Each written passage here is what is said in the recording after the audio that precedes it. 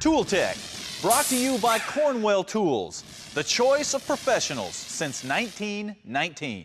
You know, everybody understands how important your brakes are.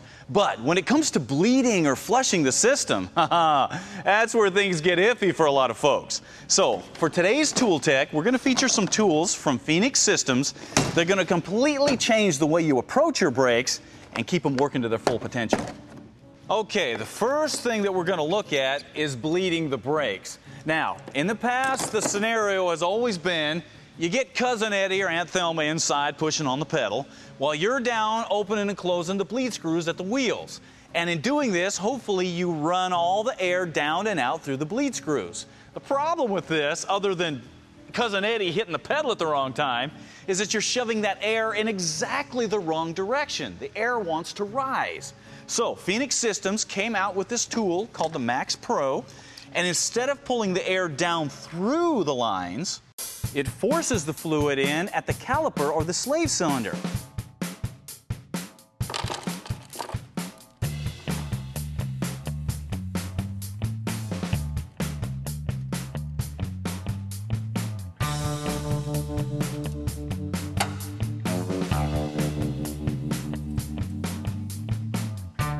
Then it pushes all the air up and out the top of the master cylinder reservoir, which is where it wanted to go anyway. And in just a few short minutes, you have got the best, firmest pedal that you can get.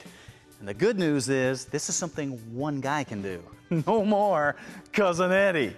And this system works great on any small hydraulic system, brakes, clutches, whatever you're working on.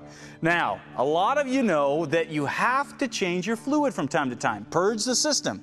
The question is, when do you do it? I mean, this isn't just something you look at the fluid and say it's dirty, it's time to change it.